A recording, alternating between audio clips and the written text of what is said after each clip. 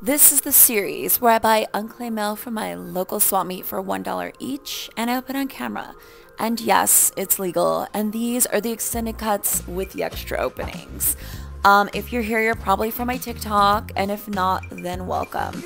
So today we have 5 packages we're opening, and it is quite the diverse little group today. Quite the bunch of little weirdos, and some good stuff too.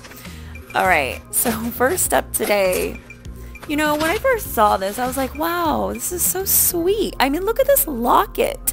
Look at the packaging. I was like, how cute is this? I mean, right?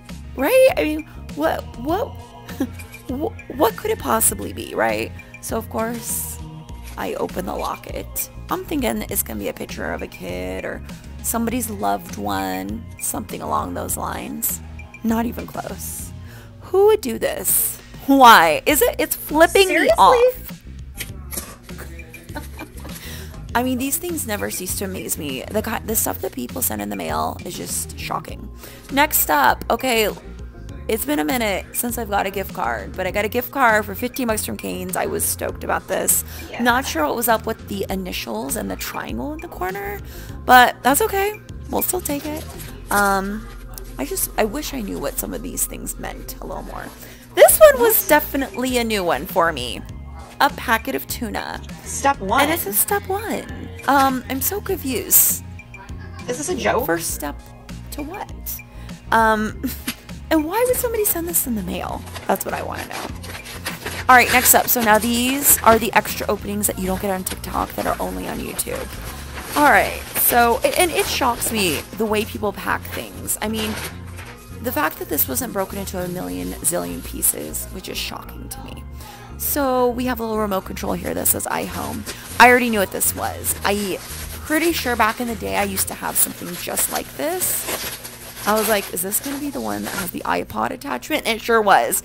Not only, I mean, this thing is so old and dirty and messed up. I mean, look at it. Just look at it.